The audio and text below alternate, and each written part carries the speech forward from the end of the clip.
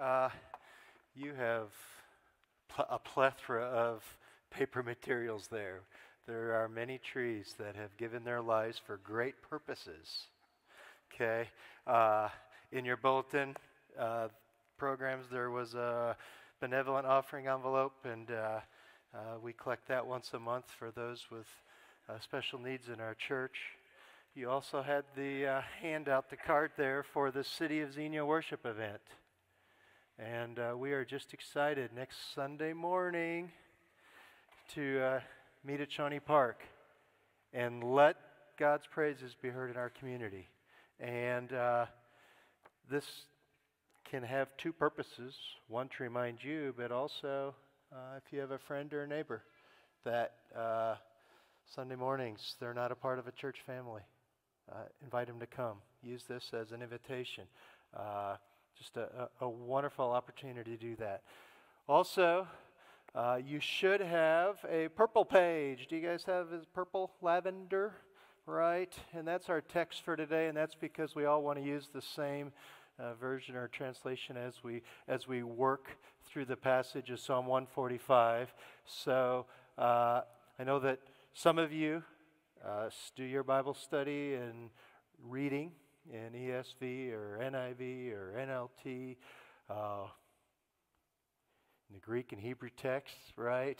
But just for consistency's sake, because this morning, I think it's going to be less preaching and more participation, but it'll be group participation. I just saw Bob Jobson, his heart over there just trembled big time when it was participation, but it'll be group participation, and that way we can have the same text of God's Word before us. So that's that purple page. And there's some places on the stapled packet where you're going to be writing some things down, and if you do not have a pen or pencil or writing utensil with you, I have lots of extras that I brought with me that even say Emmanuel Baptist Church celebrating 75 years. So Pastor Greg says he would love to get you a pen, and if you think you have one that may run out of ink here soon, take another, okay? So we're not going to be writing a lot, but there's some places for you on the white packet there to write some things down as we participate and work through Psalm 145. So, and if anyone needs extra packets, there's about 10 extras here in the front row where the good seats are. Does anybody need a packet? We need some pens over this way too, but just want you all to be able to participate with Psalm 145 this morning. And you already have in our opening song, Praise the Lord, Hallelujah. It was a few weeks ago when we started our Psalm series. We did Psalm 146, the first of the 5 praise songs that begin Praise the Lord and Praise the Lord. Hallel, Jehovah, Hallel, Yah. All right, praise the Lord. Well, today we're going to be in Psalm 145, which is right before that. And this is an impossible psalm to outline because David, attributed to David as the author of this, is just overflowing with praise. And as we work through it today, you'll see there's some pieces or chunks, but there's just so many intertwining thoughts and ideas. And as we work through it today, I think our group participation is going to help us maybe just to pull out some things that will. Thanks, Greg. You're doing awesome. You still got more in there. He found his calling, he said.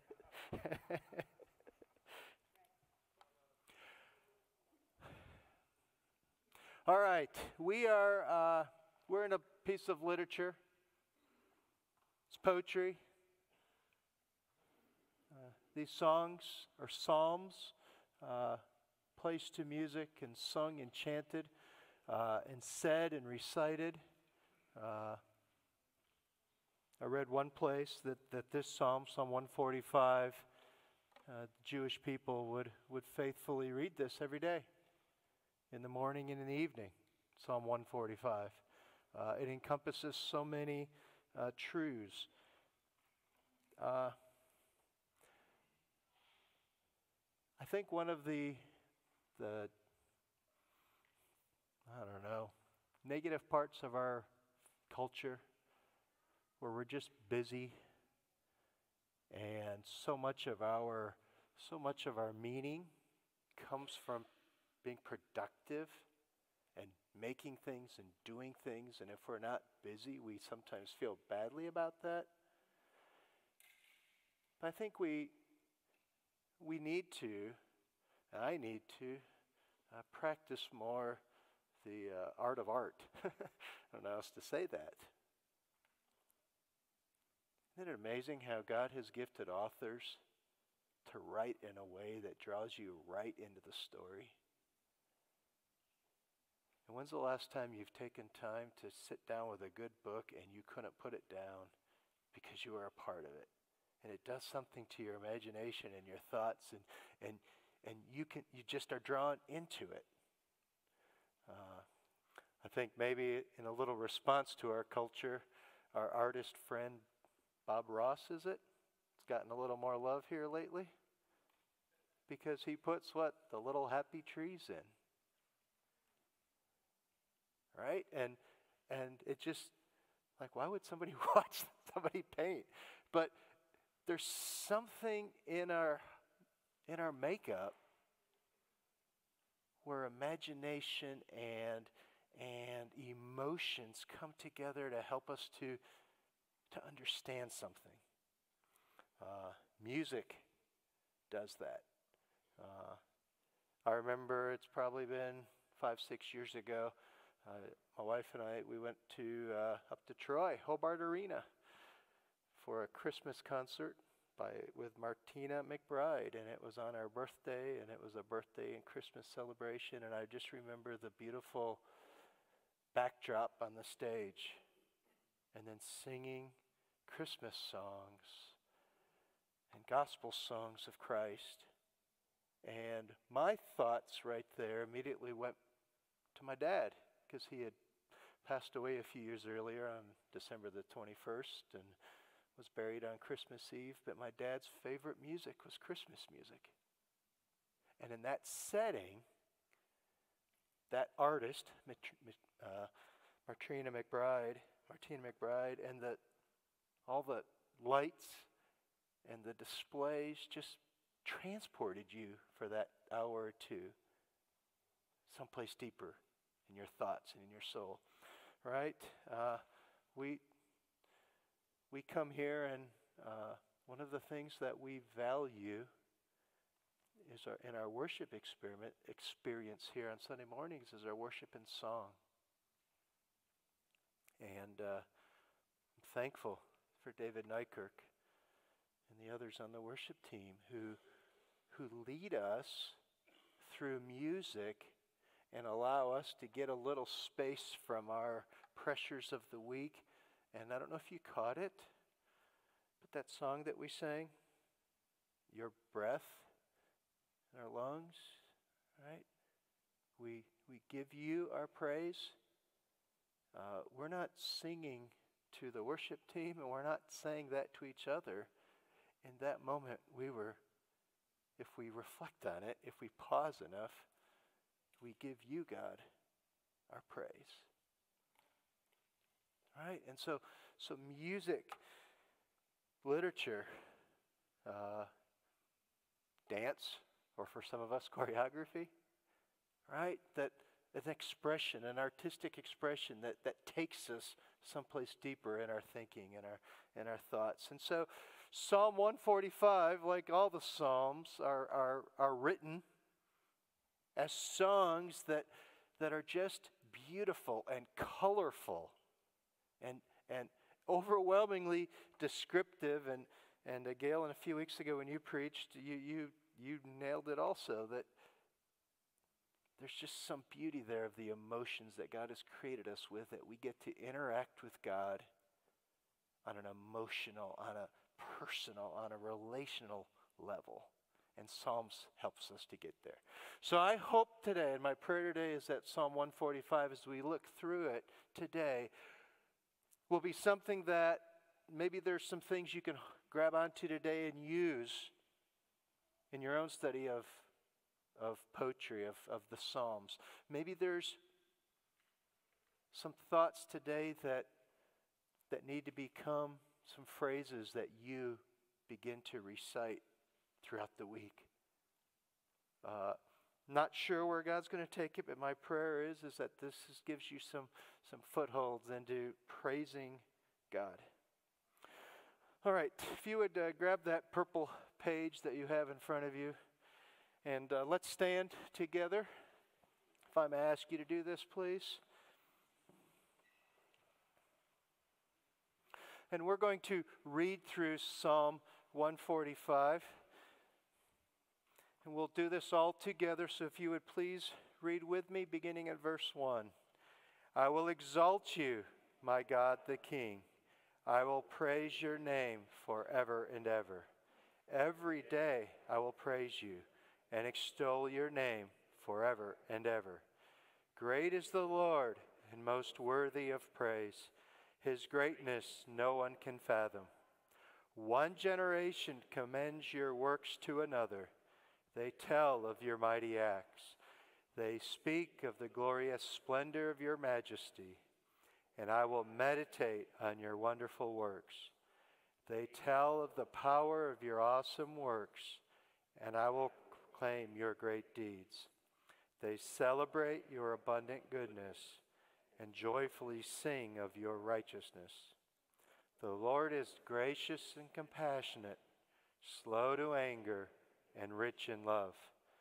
The Lord is good to all. He has compassion on all he has made. All your works praise you, Lord. Your faithful people extol you.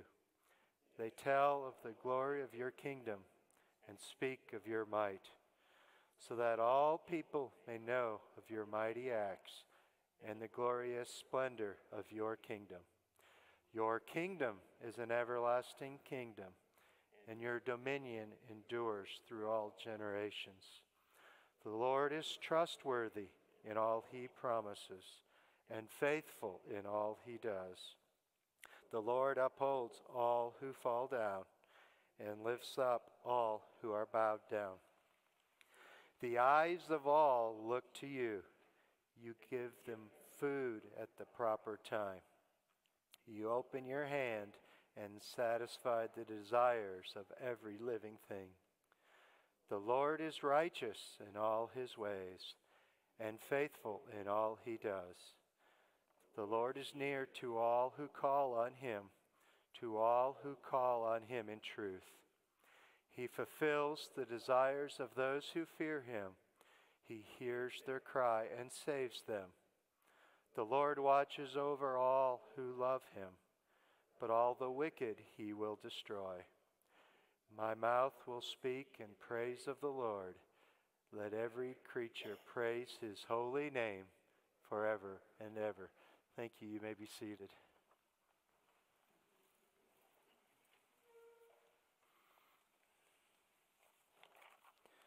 Would you just join with me for prayer, God? Might your words that you chose to reveal yourself to us this morning in this passage through the medium of song. And Father, might these words bring about life in our hearts and souls, healing, joy, peace, conviction. Father, teach us this morning. Might our minds and hearts be able to focus. Thank you for your Spirit who shines the light and allows us to grasp grasp truths, Father, might cause us, God, to hear your Spirit today. In Christ's name, amen. All right. You have your pens and you have your white paper there in front of you. Just if you want to take a look at this, letter A, praising God. And here's just what I did when I was sitting and looking at this psalm. As I read through it several times, certain patterns, certain ideas came out. And I just broke it down into these pieces. And that's what this document is just kind of different ways. And each one of these sections kind of highlights a slightly different thought, or maybe it's better to say it looks at truth from a slightly different angle, because the truth doesn't change, but we're looking at it from a different side. And so in this first section, praising God, and if you look along the left-hand side on this table, this chart, those are the verse numbers. Okay, those are the verse numbers, and as we go through, we'll just kind of keep that as the pattern to help you to follow that. I want to draw your attention also, so that's kind of how we did the study. The purple page. I want you guys to see this too, because in about a month we're going to launch into a study of Romans, and we're going to make available to you some notebooks that have some places for you to actually during the week do some personal Bible study. And I want you just to note a couple of things. On the back side of the purple page, at the very bottom, there's a website. It says BibleGateway.com. If you've not made yourself looked at this website, I would encourage you, if you are going to sit down and study a passage of Scripture, try to figure some things out, this is a great resource. And one of the most basic things it provides is on a website, you can see and read dozens of different versions of God's Word. And I happen to pull from there this NIV version of that, but you can even open up on a window side by side and look at the King James, the New King James, and the ESV, and the NLT. And you can work your way across that. So I just want you to be aware that that's a wonderful resource. And if you want to use the internet for something very, very good, BibleGateway.com is a great way to start that. Right above that, you see the section called footnotes? Don't want us to miss this little piece either. And perhaps in the Bible text that you have on your phone or your written text, if you brought God's Word with you this morning, sometimes you'll notice that there are footnotes on the bottom of the page or in the margins of your written text. And here's three that these editors decided to include in here.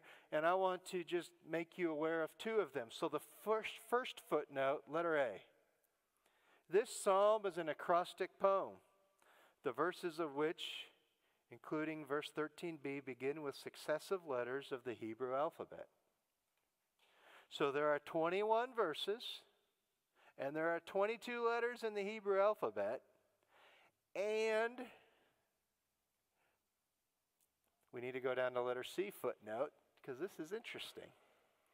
Letter C says, verse 13, there's one manuscript, ancient writing, of the Masoretic text, Dead Sea Scrolls, and Syriac. Most of the manuscripts do not have the last two lines of verse 13. So go to verse 13, which is on the front side there. And verse 13 starts out, your kingdom is an everlasting kingdom, and your dominion endures through all generations.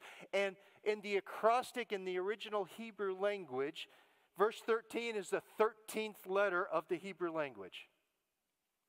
But then, for whatever reason, most of the text or the scrolls, the ancient writings, the majority of them do not have the second two lines of verse 13. That's what those footnotes kind of refer to. And so the line that says, the Lord is trustworthy in all he promises and faithful in all he does. Do you see that? If you want to write in there 13b, right? And in some Bibles, maybe they'll put this in brackets or in parentheses, because many of the scrolls don't have this. And so when David wrote this psalm, did he leave out the letter N, this 14th letter on purpose? And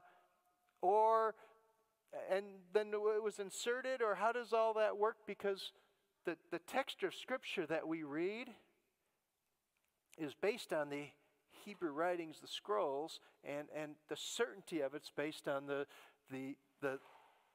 how close those scrolls are, how old they are, right? Close to the original they are, and how many there are.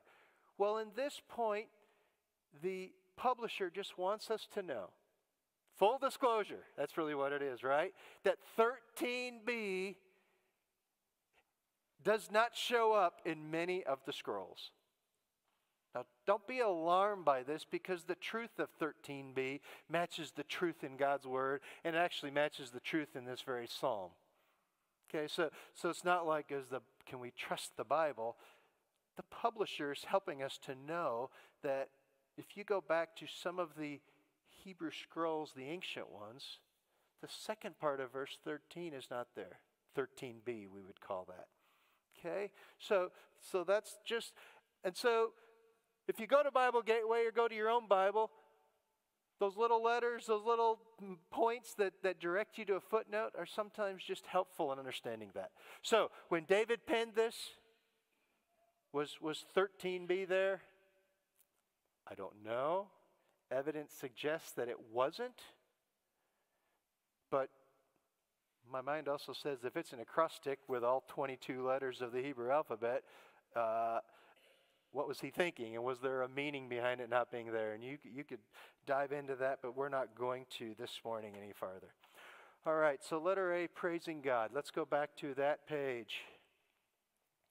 Verse 4 says, one generation commends your works to another. They tell of your mighty acts. There's a place on the right-hand column there, the third column, to fill that in, the second part of verse 4. And let me just give you a minute now, and this is always dangerous in a classroom. This is always dangerous to say, all right, you have a few moments to fill in the rest of this chart. But would you look at verse 5 and fill in the second half that's missing there? And just the right-hand column, would you fill in that phrase, or that part of the verse that goes there that matches? Okay, help each other if you're lost right there. But we're just filling in the third column. The first one's filled in up on the screen, your mighty acts. Okay, so then go to verse 5 and fill it in. And this is just interesting how this parallelism happens all the way through this passage here. Okay, so when I see you stop writing, then we will move on. How are we doing?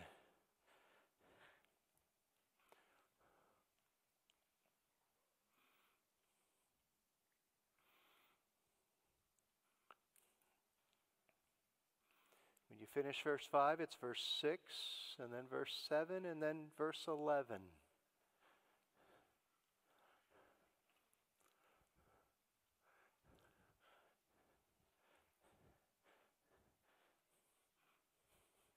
Anybody need help? Getting it? Just kind of one way to do a Bible study is to find these lists and break it down like this.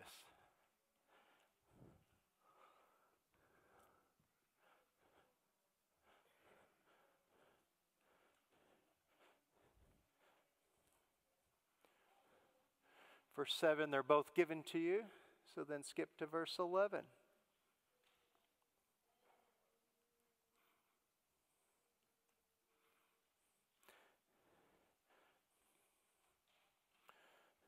We now need tables and school desks, don't we, to write on?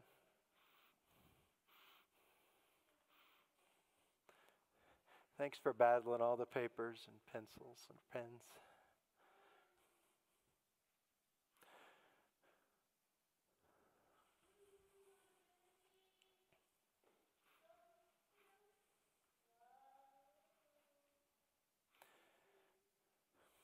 Jared, if you'd give us that next slide there for...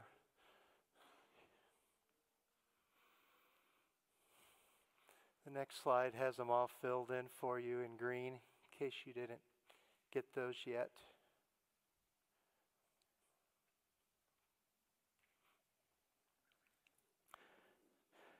And let's do this together as a congregation. Will you please read the middle column in just a moment?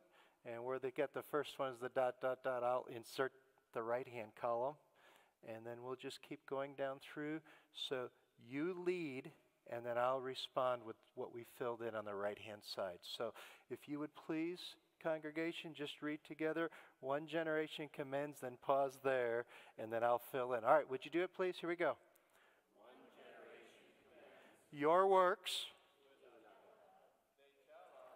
your mighty acts, the glorious splendor of your majesty,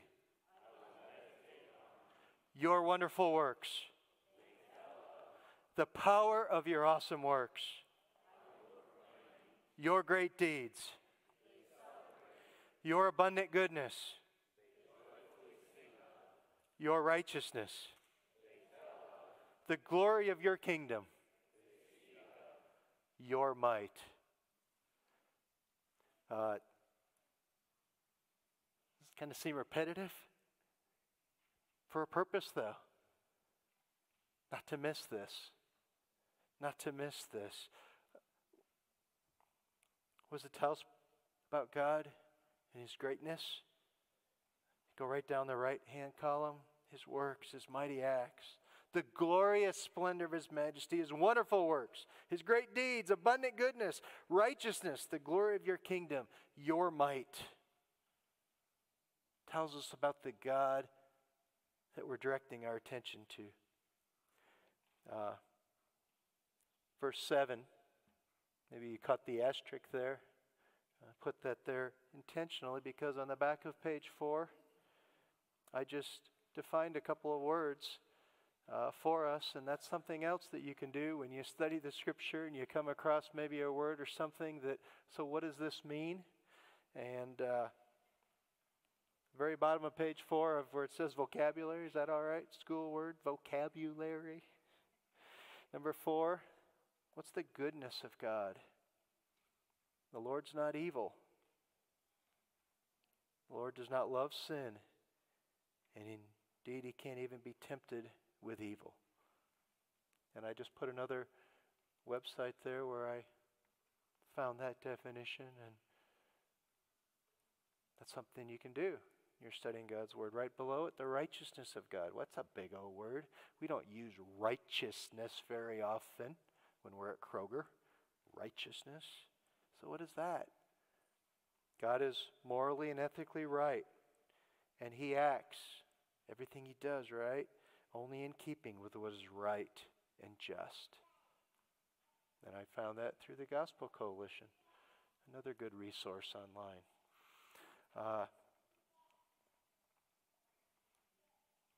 I want to draw your attention to the top of that chart before we go any farther. Verse 12, right across the top of that chart, letter A, right there at the top of that chart. So that all people may know of your mighty acts and the glorious splendor of your kingdom.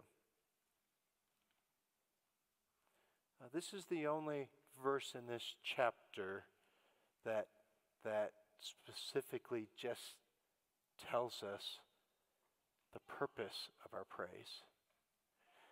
So that all people may know of your mighty acts and the glorious splendor of your kingdom. It just, I think a truth here is that when praise to God is on our lips and overflowing from our hearts, it's one of the ways that people know about God. And sometimes we sometimes want to define witnessing or evangelism with the four spiritual laws or the Romans Road or what verse do we go to next? Well, maybe a bridge to the lost world is letting them know about the greatness of our God. And God's done great things. And then verse 4 hits it a little closer to home for me. One generation commends your works to another. How does it get passed on? And what gets passed on? Yes, the truth of Scripture gets passed on, but part of the truth, a whole chunk of the Bible, is praise and this song and this worship to God. And part of that is being passed on. And so when we sing hallelujah, hallelujah, hallelujah, hallelujah, praise the Lord, and everyone participates and our kids participate and we smile about that, but that's a part of passing it on to the next generation about God's goodness and God's greatness. And if we just pause right there this morning, we have a responsibility as followers of God, as those who know God and His goodness and His greatness and His power and His might, His awesome works, His righteousness is being revealed to us, right? Like it's a continual process of learning and experiencing God, but it has been revealed to us if we ever bowed the knee and accepted Him as our Lord and Savior. Well, there's a message to tell of God's goodness, that He forgave me, of God's goodness that He created this world, of God's goodness, of the mighty things that He has done. Let's do another one, letter B. It just happens to fit on this page, so that's why I put it there. No secret, no order to these till we get to the last one. But letter B, I don't know if you caught it when we read through it, probably not, but as you look through this psalm, there's a little thread of kingdom thoughts. Starting right in verse 1. My God the King, right? Just starts right there. And then there are some other kingdom thoughts there as you work through this. So the next slide, there it is, Jared. So this time if you would just fill in the left-hand column and put the verse number.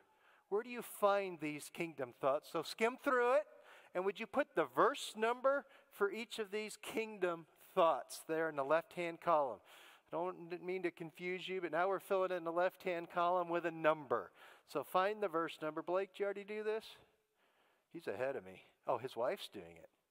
Wow, you guys are working together. That's what a young couple is supposed to be doing. You got the text and she's got the pen. It's awesome. Okay, can you find those phrases in the passage?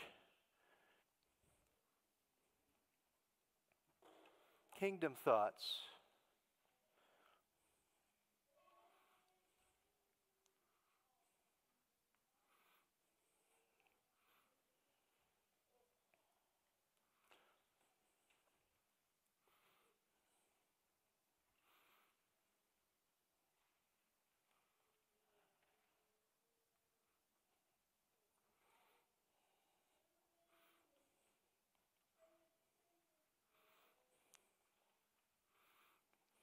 Got a thumbs up from Don Dunstan. He said he filled it in. Well, let's check out the answer key, see how you did. Jared, you got the next slide for us? Here we go. Verse 5, verse 11, verse 12, and then two of them in verse 13. Kingdom thoughts. Just a couple of things to bring to your attention here. It's good evidence, tradition, that David wrote this psalm. King David. And starts right out in verse 1. My God the King. Anybody know what it's called when we have a King of Kings? That's like God, the King of Kings. Whoa! The King of Kings. The King of King David, Josh. You see that one coming? Right? Like David was right there as the king, the nation of Israel, sitting on a throne with all this power and all the majesty surrounding him. And he starts out this psalm and says, my God the King. And then he follows up with the glorious splendor of your majesty, the glory of your kingdom. Not my kingdom, your kingdom, right? The glorious splendor of your kingdom. That your kingdom is an everlasting kingdom. Your dominion endures through all generations. There's another word, dominion. Not a Kroger word, so let's go to the back page. What do we do with dominion? Vocab number 6, what's it say? Supreme authority, absolute ownership.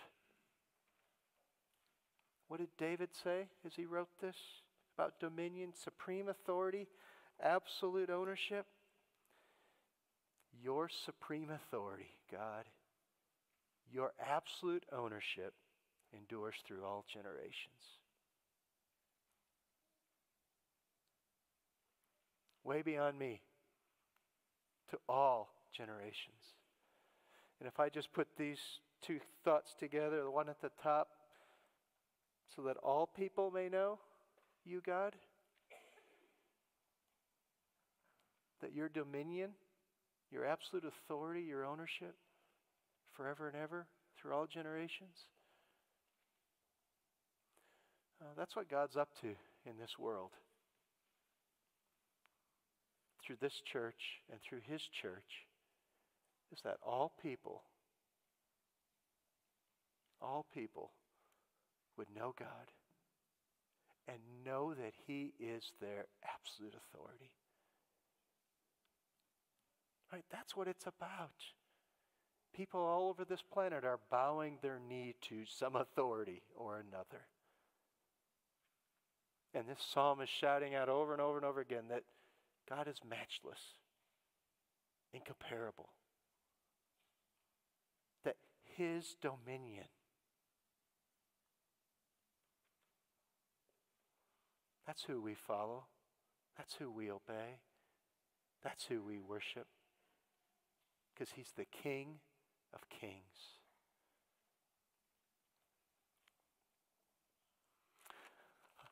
Letter C. Oh, it's a big one. I'm sorry. I hope we're warmed up. Letter C. I use verse 3 as a kind of an introduction to this. Great is the Lord, most worthy of praise. His greatness no one can fathom. And then David, the songwriter, tries to put into words this God that no one can fathom. Would you work your way down through that column and complete it again through verse 20? And I think you'll see that there's another pattern in this psalm all the way through. So work through that last column and fill those in, please.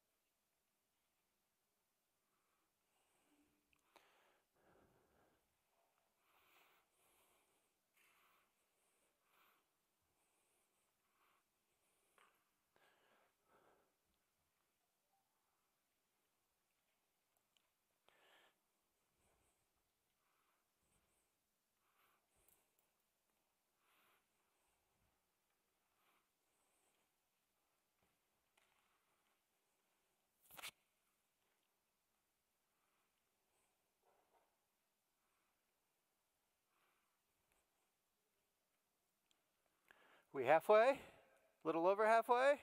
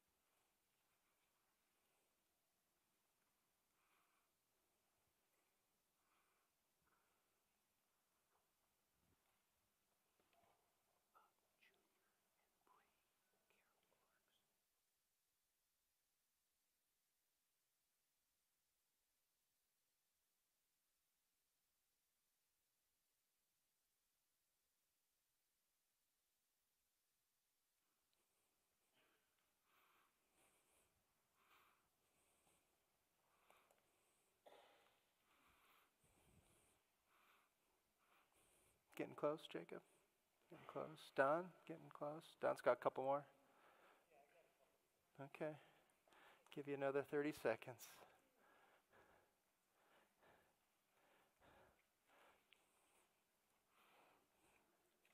I should have had you fill in the middle column. It's a little more repetitive, isn't it?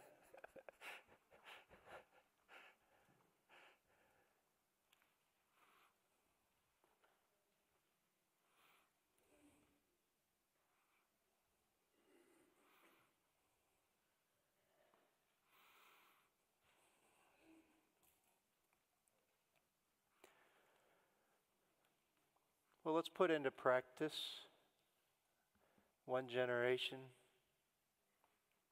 commending God's greatness to the next. That right-hand column that you are filling in is just a wonderful list of things that the next generation needs to know about God and that the world needs to know about God. So let's do this. I don't know. If you are age 20 and under, you're going to lead us with the middle column. And then the rest of us will respond with the third column. Okay, so where are my 20 and unders? I got kids in here. You guys can do this. Good. So 20 and unders, you're going to have to speak up, but we're going to speak loudly because we're going to tell you some of these wonderful things about God. You ready? So middle column people, I'll get you going on the first one, and then you've got to just follow it. So 20 and unders, I need to hear you. Here we go. 20 and unders. The Lord is, okay, 20 and unders. The Lord is compassionate, slow to anger, rich in love, good to all, compassion on all he has made, trustworthy in all he promises, faithful in all he does. All who fall, all who are bowed down, them their food at the proper time. His hand, the desires of every living thing, righteous in all his ways, faithful in all he does, near to all who call on him in truth, the desires of those who fear him, their cry and saves them. All who love him, all the wicked. There's your list. Where does it go? Those are the words that people need to hear from us about our God. Who he is. What he has done. And I don't know if there's one or two in that list that you personally right now would highlight and say, boy, there's one I can't forget. There's one that needs to be closer in my thinking this week. Maybe it's the one near the bottom. The Lord is near to all who call on him in truth. The in truth idea there means without guile. They're calling on him sincerely, authentically, not trying to manipulate God in any way. But he's near to all. Maybe it's the Lord is compassionate at the top. God is good to all. That's the answer for you to give to a friend, a neighbor, a child who's trying to figure out why is this not so pleasant thing happening? Well, what's true is God is good to all. He has compassion in all he's made. The one that, verse 15, came to my mind a couple weeks ago. The Lord gives them their food at the proper time. This has been a summer of a battle going on in my backyard. Man versus squirrels. Squirrels are in the lead. But there was a day I came in late, and Drew asked me, "So, what you been doing?" I said, "I'm battling the squirrels, trying to keep them out of my corn." And Drew, being the Bible scholar, godly young man, he said, "Well, that's the way that God provides for the squirrels."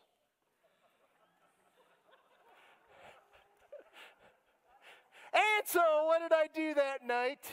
And I think my heart was sincere. I prayed for the first time in my life, "God, please provide for the hawks."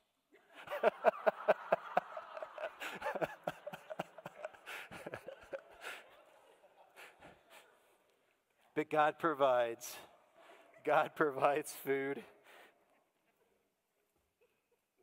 The truth there.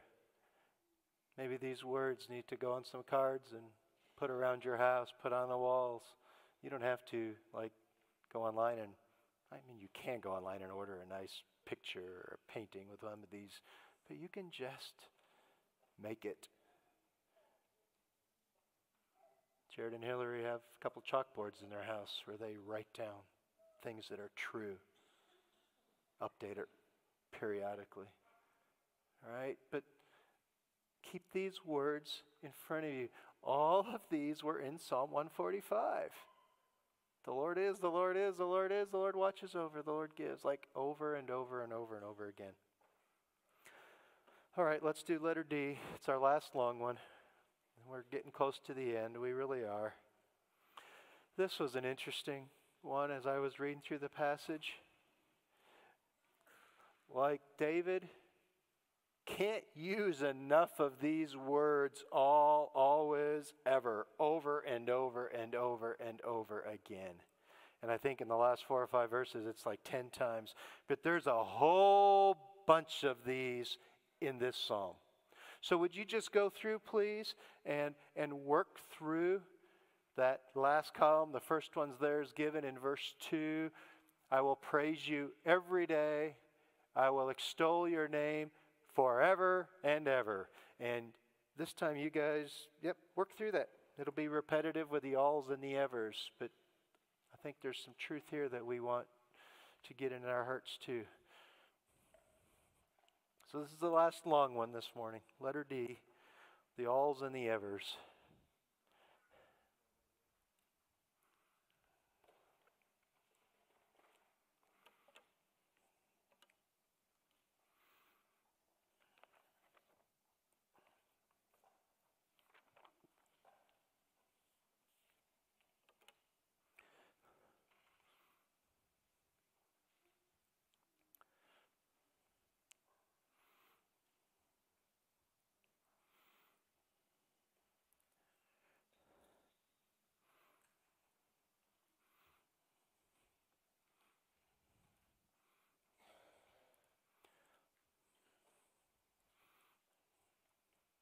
All right, pencils down, pens down just for a moment. Interruption.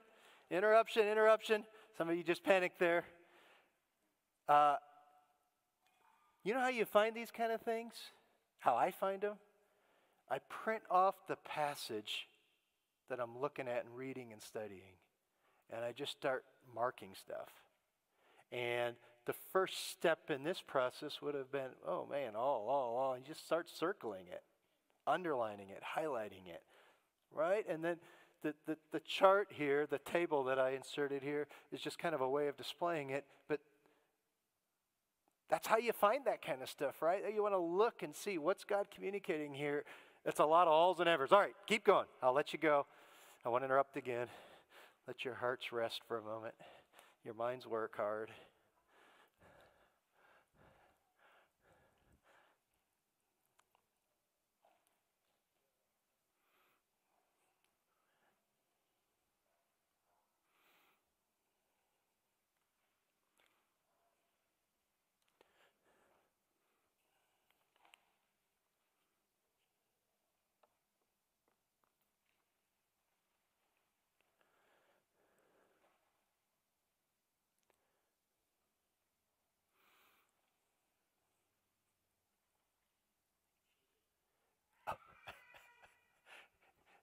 in church, Don?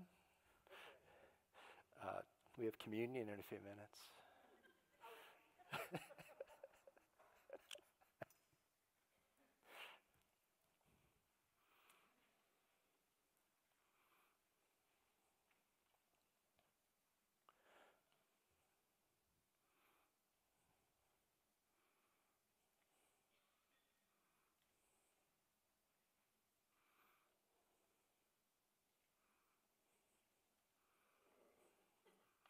People watching online are struggling today with these long bouts of silence unless they have the copy of notes from Barb's email.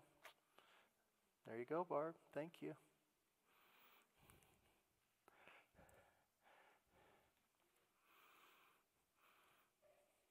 Okay, are we close? Maybe? It's a lot of alls, a lot of evers.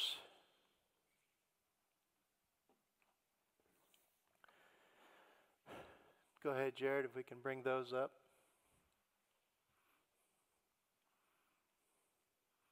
You can read them off the slide if you can see them, or off your own paper.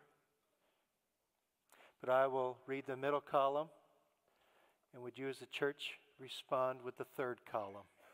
Okay, so I will read the middle column. You respond with the third column. I will praise your name. I will praise you. I will extol your name. The Lord is good. The Lord has compassion on. The Lord receives praise from. The Lord's mighty acts will be known. The Lord's kingdom is.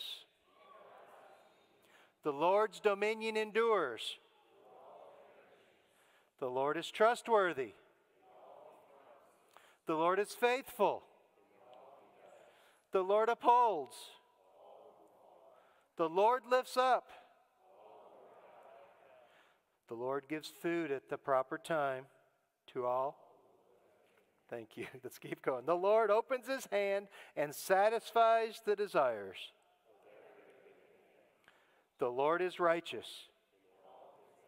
The Lord is faithful. The Lord is near. The Lord watches over. The Lord will destroy. His holy name will be praised. His holy name will be praised. How many? How much? When? There are some answers to those questions, and it seems to be alls and evers and forever. Like he can't get enough of that in this song. The alls and the evers. All right. Really our last one is letter E. I guess we have two, but letter E is our last one where I'm going to ask you to complete this. But here is the kind of the setting, the context of this song is to give to God never-ending praise. And if you would fill in the left-hand column there's just 3 verses for you to fill in those 3 white spaces. And this is the setting, the kind of the context, the backdrop of this psalm. If you would just fill in the left-hand column those 3 verses. Where do you find those truths? One in the beginning, one in the middle, one in the end, if you want some hints.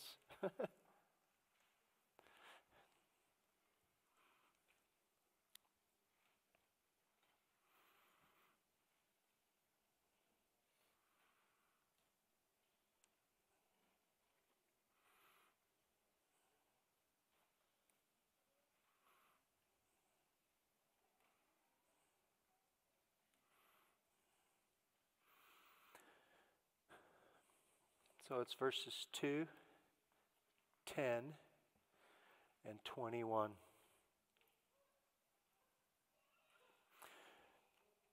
Verses 2, 10, and 21. Did you find those there? So it starts out this psalm, verses 1 and 2, and closes verse 21. And in the middle, it kind of drops back to this idea. But let me just read through this chart with you. Let me read it, please. I will exalt you, my God, the King. I will praise your name forever and ever. I will praise you every day. I will extol your name forever and ever. All your works, includes us, praise you, Lord. Your faithful people extol you. My mouth will speak in praise of the Lord. Let every creature praise his holy name forever and ever. I wrote next to this chart the word obey. That's what I just hear. It's obedience. I will. I will. Your faithful people extol you. It's what our days and our weeks, our lives should be filled with.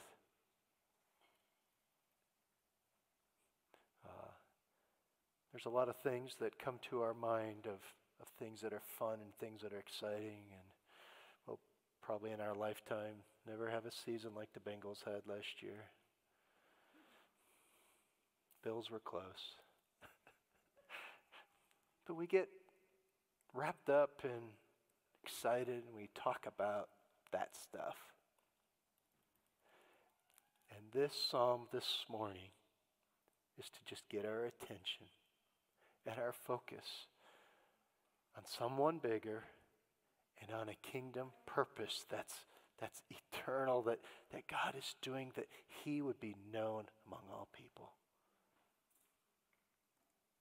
And we get to just tell of his goodness, his greatness, his glory, his graciousness to the people around us.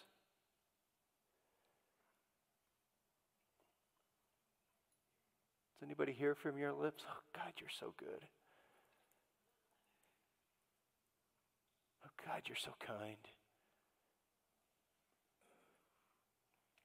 The words there that I put the little star by, exalt and praise and extol, I put them in your vocabulary list, but exalt, to hold someone or something in very high regard, to elevate by praise. Praise, to publicly offer grateful honor or respect in words or song. Extol, to praise enthusiastically. That's what should mark our lives.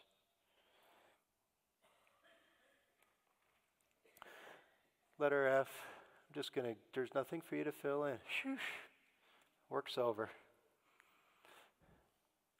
There's something else that happens in this psalm, and it goes back and forth.